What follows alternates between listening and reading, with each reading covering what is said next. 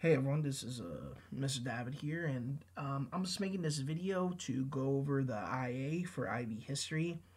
This is kind of a general introductory video. We're just going to be going over the various parts, how this is scored, what exactly the IA even is, and then we'll be going over each of the sections. But this is just a general overview, so as we go to each of the sections throughout the year, we'll uncover these more specifically and in bigger detail. I'm just hopeful that this will give you some guidance, a little bit of background, a little bit of overview, and this is a video that you can reference as we are going through the IA process. So, what does the IA stand for?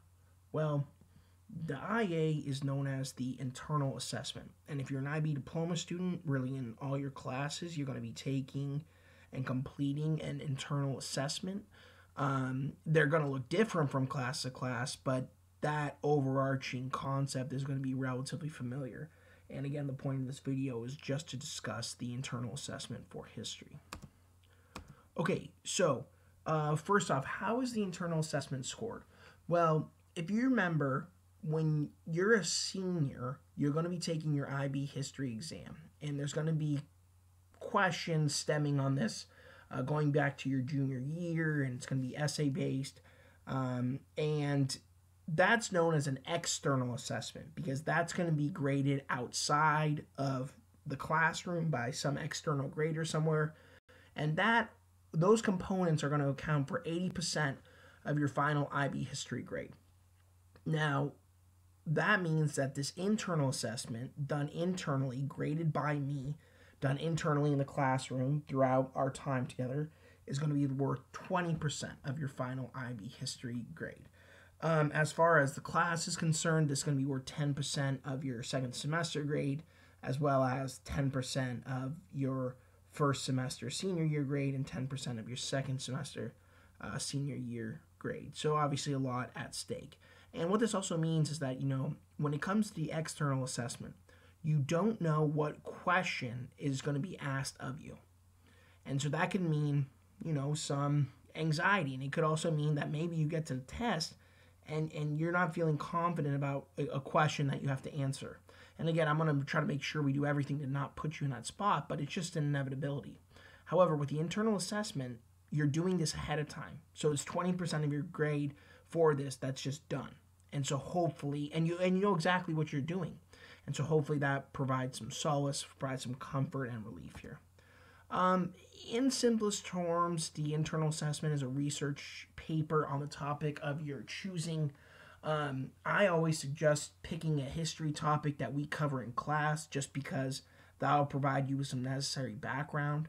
But at the same time, if you're really passionate about something historically related that we don't necessarily do in class, and it fulfills the checklist and the components of a good question and a good topic, then that's totally okay to use. But as long as it's historically related, and again, you pick it on a topic of your choosing so you're really able to enjoy the process. The internal assessment is 2,200 words, so that is an actual limit. It cannot be more than 2,200 words. If it's more than that, I have to stop reading. I have to cut it off, which means that you're going to get hurt into points. And we would say it shouldn't be really anything less than about 2,000 words. And we'll get a little bit more into the specific word allocations as we move through each section. There are 3 major sections. I'm going to go over these in more detail in the next slide so you can see exactly what these sections are. And the way we're going to do this is that we're going to do each section one at a time so it's manageable, so you can just focus on the one section, make sure it's really good. I can provide you feedback for that section, and then you're ready to make the suggested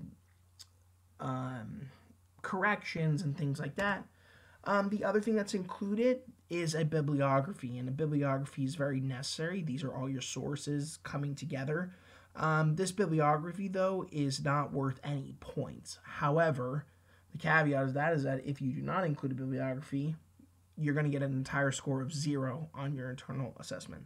Because if you don't submit a bibliography, you're basically saying you've plagiarized this entire paper, so it cannot be accepted. So the bibliography is going to be really the first step into this whole process. The other thing that can be added to your IA is an appendix or appendices if you have multiple things. My biggest rule of thumb for that is that if you think that it would add value to your paper, add an appendix. All right. For example, if you're doing something in regards to propaganda and you're referencing a specific image, an appendix is a very good idea.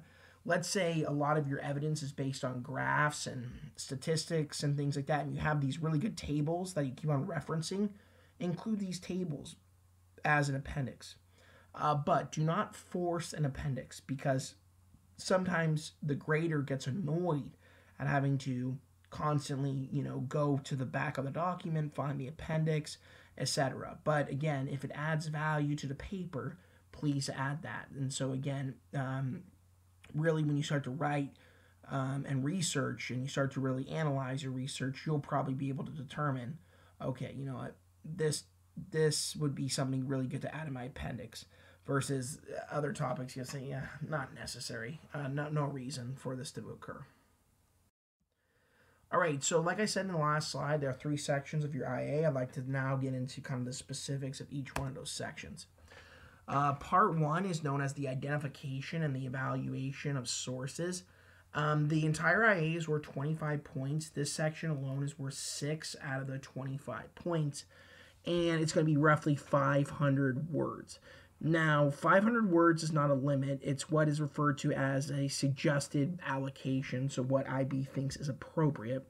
And sometimes American students, they really have trouble deciphering, what's appropriate, because you're never going to get probably exactly 500, right? Which makes sense. And so some people say, in America, we always hear this, 4 to 5 pages. That makes sense. So 500 words, what's appropriate? Well, I always say, use the rule of 10%. So give yourself a 10% range. So 10% of 500 would be 50. So that would mean a range of 450 to 550 words. So that should help you kind of be able to establish what would be appropriate for this. The next section of the IA is known as the investigation. This is really where you're going to bring all your research together, and this section is really the bulk of the IA. Worth 15 of the 25 points, so 60% of all the points, and then roughly 1,300 words. And again, we'll use that same 10% frame of reference. That'd mean 1170 to 1430. So that should be roughly your frame of reference. Just know that if you go over in a section, you're going to have to cut back somewhere else, because remember, that 2,200 at the end is a strong limit. It cannot go past it. So if you go, to 550 in part 1, just realize that either in part 2 or part 3, you're going to need to cut down a total of at least 50 words, so you're able to make that limit. Part 3 is worth only 4 of the 25 points, and it's only about 400 words. When part 3 was pushed in the new curriculum, a lot of teachers and other people from IB, they really looked at this section and they said, this should be an easy 4 points for any diligent student. That's actually not accurate, and this section has been relatively challenging to achieve the maximum amount of points. And so we'll talk about how to avoid some of the common errors and not taking this section for granted. Again, like I said already, 2,200 word count is the limit. That's a strong limit, can't go over. And again, follow that 10% rule for the word allocation and suggestion. And then a bibliography is required. Also, every time you cite, you're going to be footnoting. We've talked about this already. We've done a little bit of it, but we'll get more into it as we go through. But just realize that your bibliography is not part of that 2,200 word count, and neither are your footnotes. And I'll put the smiley face there because if it was, you would really struggle with that 2,200 word count. You would feel like you just started writing, and then, oh my gosh, I gotta stop. So this is actually very beneficial for you. This, by the way, is kind of what I've repeated, but this is directly from the IB guide, which you have access to. Also from some of the handouts I've given to you and things like that, so you can just see this a little bit better. The IA in history used to be about 6 to 7 sections, and it was just so scattered, and it was really hard to kind of be effective. And so this setup with the 3 sections as opposed to the alternate one just seems a lot stronger and a lot better. All right, so the first thing that you need to do is you need to establish what is going to be your topic. What are you going to study? So let's talk about this. First off, your topic for IB history must be in the form of a question. So you wouldn't, for example, say technology during the Vietnam War. Okay, that's nice. That's kind of maybe your broader theme, but you're going to narrow it into a specific question. Okay, how did the use of Agent Orange impact the United States' campaign in Vietnam? Again, I'm just kind of spitting this up, but you can see much more specific in the form of a question. What you also notice by that kind of example is it's not obvious. If you took basic world history or something like that, you might have gotten a question. What were the causes of the French Revolution? Okay, that's nice, but it's very obvious. All right, okay, these were the causes. Whatever. So that's not very good. A way in which you're going to do that is you need to be specific. Okay, so again, you need to narrow it to a specific event, a specific era of time. You need to really specify what you're saying. What it also means is you need to stick to a very tight time frame. You don't want to be talking about the colonial American period. That lasts from about 1607 to the 1770s. It's way too long for you to cover in 2,200 words. So you really want to make sure you kind of slow yourself down and you really tighten up what exactly you'd like to study. Even though you are going to use a question, you want to make sure the question isn't cursory. So for example, you're not going to say this, discuss this. Okay, well, first, that's not really a question either. So you're not going to do that. You're not going to do a question is. You're not going to do question are. Those are bad stems. So it's so obvious of questions. An is or an are question is usually like a yes or no. So this is no good. Okay. Instead, you want to use these type of stems. To what extent? How? Why? These aren't the only ones, but these are popular. And what you'll realize is that if you ask a good question using these stems, you're going to come up with an answer that's not obvious. That's not just so basic. Okay, it's going to really kind of lend itself to a much greater conversation where you're going to use your sources, you're going to use proper analysis to really bring everything together. Kind of a general rule. Let's say you're trying to come up with some questions and things like that. Whatever question you give, make sure you can actually answer the question stated by the end of your paper. And that answer goes beyond the kind of original and the basic and beyond the obvious. Okay, and again, it should be an original type answer that really kind of makes sense. Here I have some example of some bad IA topics and some questions versus some good ones. Here's look at this first one. How have women's roles changed under Castro's? This is very descriptive. Okay, this is no interpretation. This is this would just be very basic flat answer. Here's a fix. To what extent were Castro's efforts to achieve gender equality between 1959 and 1990 driven by ideological interests versus political and economic ones? It's a powerful question. And again, that's very specific. That brings itself to a lot of answers, etc. Look at the last one, the U.S. Civil War. This is all the question is. No. That's just a time. That's just an event. So what are we going to say? What conditions and factors explain the victory of the Union forces over those of the Confederacy in American Civil War? Much stronger, again, answerable, but at the same time, nothing too crazy, but really going to lend itself to a nice, deep conversation. Once you've established your question, the next thing you need to do is your bibliography. So let's talk about your bibliography. If you've done any type of research paper before, you've composed a bibliography, you've actually done them for this class, but you just want to realize that your bibliography is really everything, because this is where you'll be getting your important information from. This is where you're getting your facts. This is where you're getting your quotes, your paraphrases, your images if you're using images, anything like that. Do not enter into the research with an answer to your question. And so don't say, okay, this is my question. Okay, well, I know the answer. It's going to be this. No. You're not going to do that. You're going to come in with a very blank mind. And the reason why is because you're going to read the sources.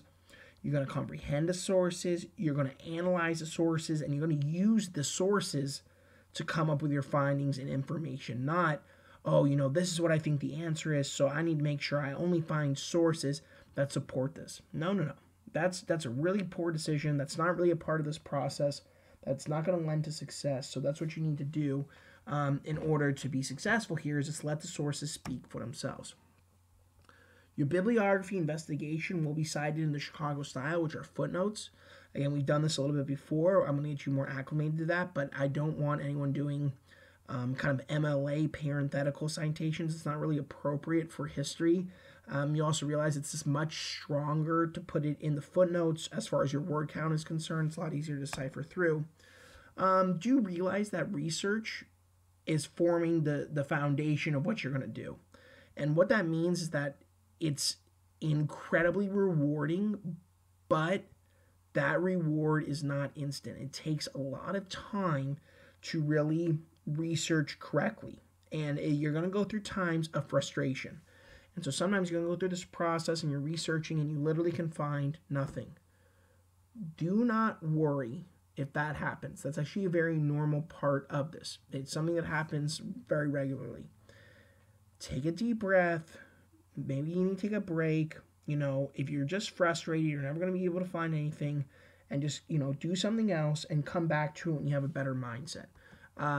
The sources will come. Okay, they will. Okay, it's a guarantee. But there are some secrets. What are the secrets? You need to give yourself time. If you're waiting until the last minute to get your research done, you're never going to be successful. And in addition, you need to give yourself patience. All right, and again, you need to be able to realize that, hey, you know what?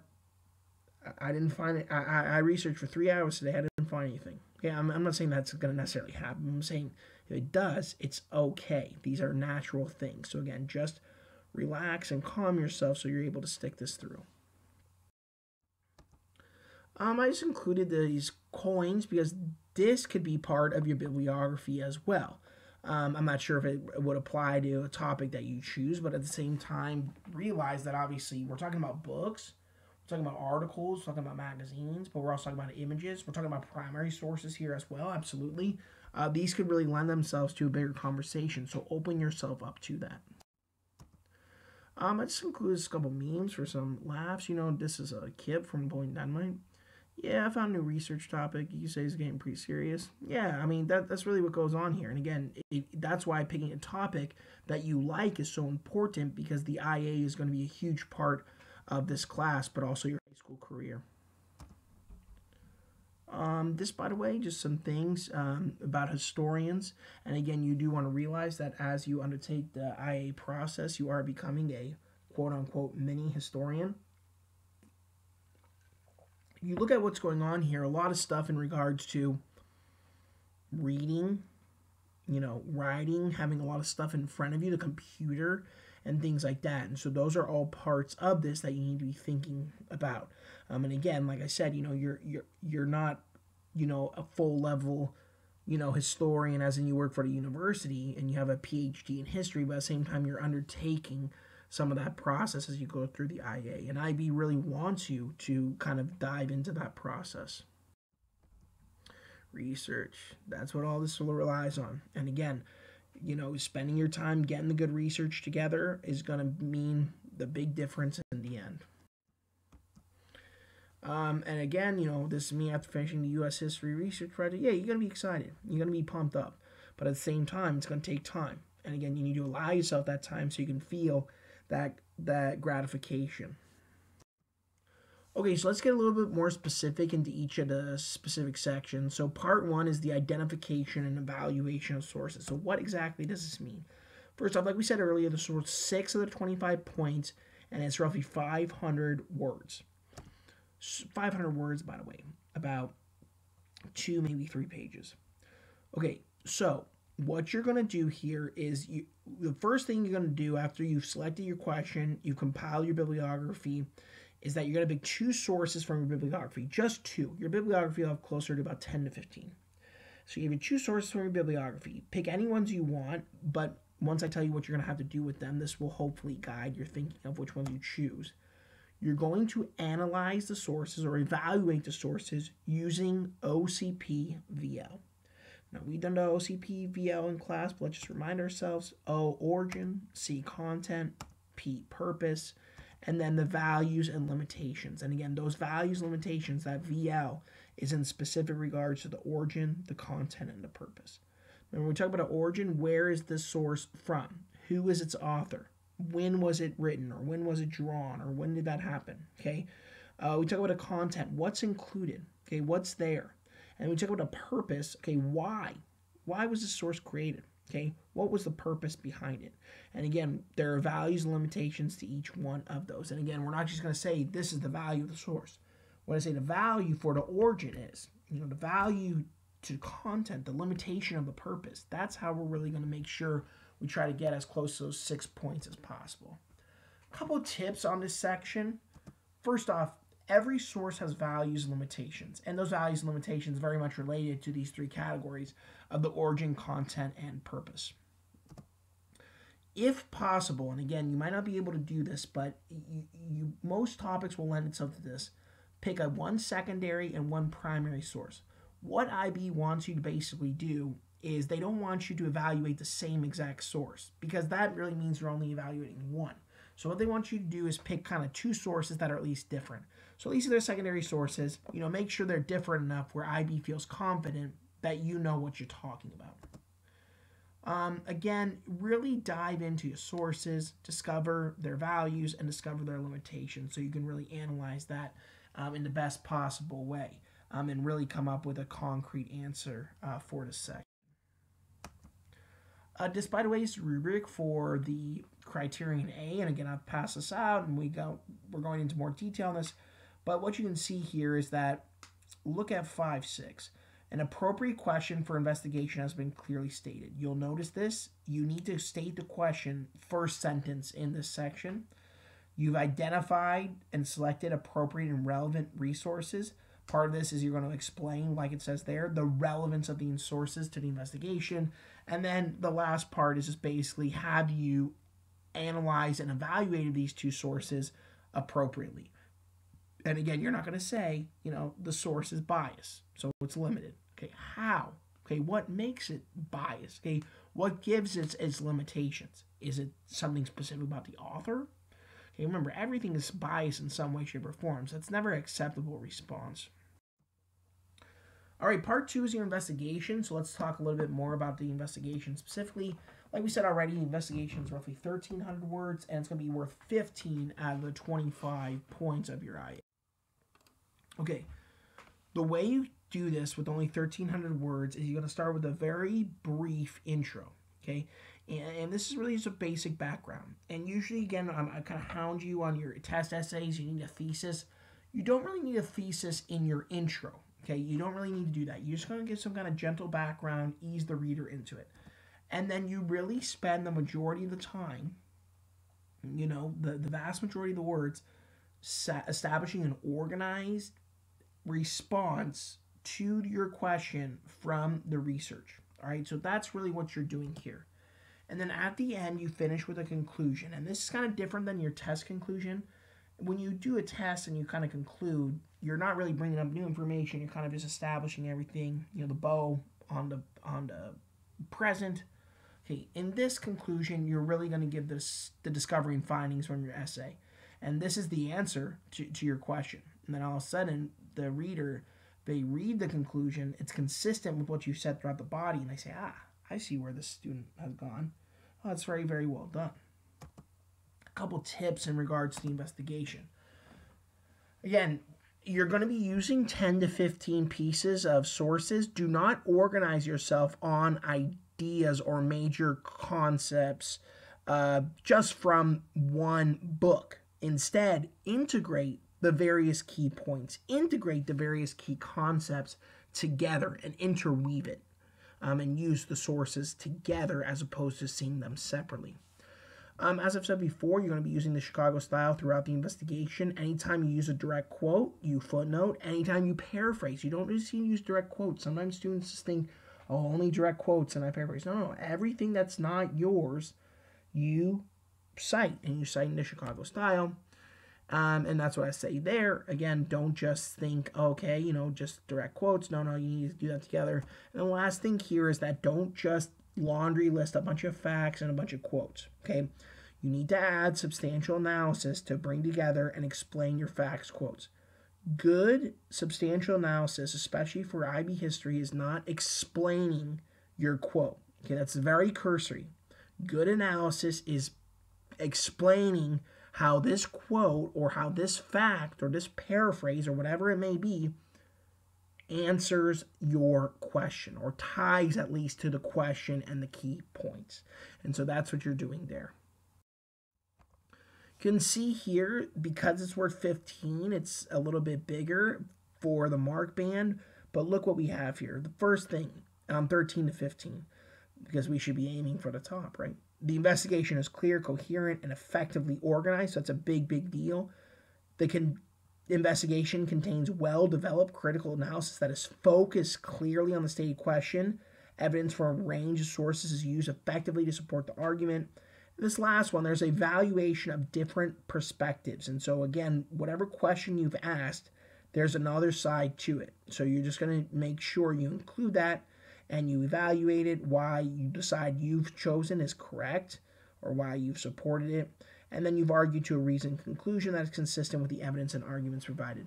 What you'll see here is that this mark band is very similar to what you've been doing in your essays for this class. Okay, the only difference is that now you're getting this from a wide range of sources to kind of bring this together, but all the really other elements are exactly the same. And just Napoleon Dynamite, he's all excited about his history IA. Okay, the last section is known as the reflection. And so a couple points to make about the reflection. First off, like I said already, worth 4 of the 25 points, only about 400 words. Here's what you're doing in the reflection. The reflection is a time for you to talk about the methods historians use and the challenges that historians face. Now, you're not just coming up with these in a vacuum. Instead, these are methods and challenges that are based on your specific process. Okay, so you're coming up with these ideas based on things that you've encountered and also based on what you've done. Now, like I said, kind of what to start this. When this section was introduced, a lot of people thought, wow, this is going to be an easy section. This won't be a problem, etc. However, this has turned into a very tough section and one few have gotten full marks on. Why? Pretty simple. Most people have gone into using too much personal insight. And so, again, this is about you, but it's more so about you as a historian. It's not about personal problems. It's not about those type of things. It's how you have become an historian. So let's get more into that with the tips. Use your personal experience to reflect, but do not dwell too much on personal issues and problems. Okay, so again, the reflection is never an appropriate time to talk about computer problems because historians do not face computer problems, really. Okay, it's not a personal time to be talking about, how you're busy being in high school. Again, I know you're busy. I'm very, sorry about that, but I'm excited for you too. We can talk about that another time. It just doesn't belong here. Again, you procrastinating is not an adequate answer either. Okay, talk about the challenges in finding historians, the reliability of sources using all the information together, coming across research. Those are the things that you need to do in order so this can be brought up together. I would very much suggest you should keep a journal during the IA experience so you can reflect back on your experiences. You do this during CAS, okay? You keep reflection journal type stuff for your experiences there. So this is not much different than that. Okay, and again, it doesn't need to be long, but it's just something for you to go back to. Oh yeah, remember when I was doing this and I was having all this trouble here? Oh yeah, that's what historians do. Things like that. That's really going to help you be successful. Okay, here's the mark bands for the reflection. As you can see, it's not very long. But let's look at that 3-4. The reflection is clearly focused on what the investigation highlighted to the students about the methods used. So what methods do historians use? The reflection demonstrates clear awareness of the challenges the historian faces and or limits of the methods used. And then there's a clear and explicit connection between the reflection and the rest of the investigation. Your reflection should not be able to go about on the back of anybody else's IA. Okay, it belongs distinctly on yours. So maybe that means you bring up some specific sources, okay, things like that. That's going to really help you be successful here. Here I've just included some videos on the roles historians have. These are mostly from historians themselves talking about what kind of they do, what's the role of a historian, why would people even be a historian. And these are some things to help you not only with the reflection, but really throughout this entire process of the IA. I'll finish off with just some tips for success. First off, stick to the calendar that I'm going to give you. Your grade depends on it, but really so does successful progress. Okay, again, if you wait till the very end, you're going to have a very challenging time getting everything together. Enjoy the process. Again, this is very enjoyable. It's one of the things that makes this class unique. So if you pick the topic that you like, you give yourself the time to do this successfully, you will enjoy this, but you need to give yourself that. Pay careful attention to the mark schemes and improve your work based on this and my feedback. My feedback is based on the mark schemes and the mark bands, so again, you just want to be paying attention to that. The wording is relatively simplistic in there, what IB is looking for, so make sure you're aware of those things. And lastly, kind of appropriate to end on this, the IA takes time. So again, give yourself time to research. Give yourself time to compile your IDs. Give yourself time to make necessary revisions to produce the best possible version of your IA so that you're really able to bring everything together. Okay, and again, as we get to each section, we're obviously going to go into way more detail, but this is just to kind of tell you what the IA is about, what exactly is going on, what are you kind of expected to do, how are you going to be graded, and how you're going to be kind of successful. All right. Thanks for watching this. Hopefully you revisit this video as we continue through here, and talk to you soon.